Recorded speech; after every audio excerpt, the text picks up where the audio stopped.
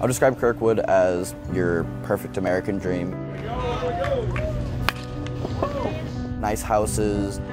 The best schools.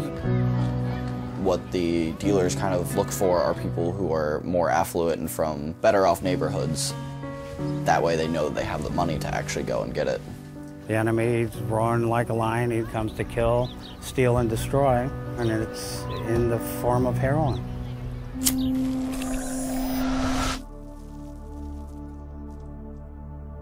I'm Colton Kalita, and I started using heroin when I was 15. I first tried heroin whenever I was in this room. It's just constant and compulsive, and it just takes over your will and your body.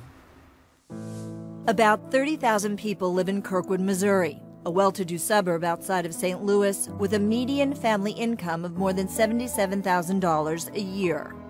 In this county, heroin deaths are nearly 4 times the national average. The people that use heroin in Kirkwood can be anywhere from the honor student to like your typical teenage stoner.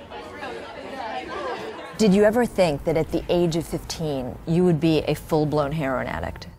No, it's not like you wake up one day and think that you're going to be a heroin addict. It just slowly progresses from the small stuff, pot, alcohol, cigarettes, and it just keeps going.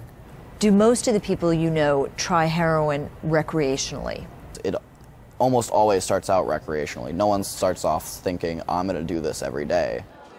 At first I didn't even like it. The way I saw everyone else was raving about it, so I'm like, well, maybe I should try it again. So then I tried it again, and from then on it was just kind of downhill spiral. How easy was it for you to reach out to a dealer or multiple dealers and get the fixes you needed on any given day? You just call up the dealer, tell them how much money you have, you go to the spot, they throw it through the window, you give them the cash, and you drive away. It's like that. This one's from her dealer. How many beans will I get? 7 or 8? They're like fire. There's no BS.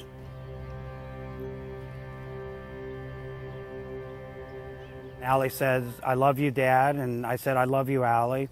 And then she went into her bedroom, closed her door. She took a capsule of heroin and she snorted it, and it was so powerful she died instantly.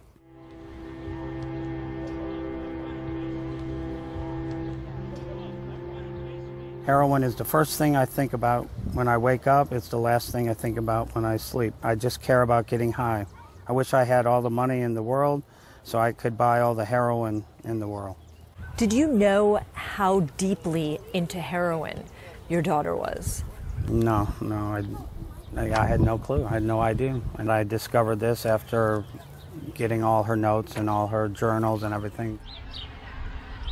So this is a book you made for Allie? I did, because I figured someday I'm going to be dead and at least she would have something of her childhood memories. And this became a book for you? And it became my book now, yes. When you look at this face, this is the face of dreams, of hope. Right. She could have been a dancer. She was so good in ballet. She did tap and jazz. I'll never see her walk down the aisle. I'll never see her get married. I'll never have grandkids. I'll never be, a grandfather. I think about how I could have ended up like a lot of people in the area. Colton's wake-up call came in 2015 when one of his friends suddenly died of a suspected overdose. Both teens had struggled with heroin addiction. It was the second death at Kirkwood in just 14 months. It tore me open inside. Since then, I've kind of turned it into motivation to stay on the path I am. Kirkwood High School is aggressively dealing with the heroin problem. After Colton's friend died, more than 80 students reached out to get help for themselves or people close to them. I've been in recovery since October 20th, 2015.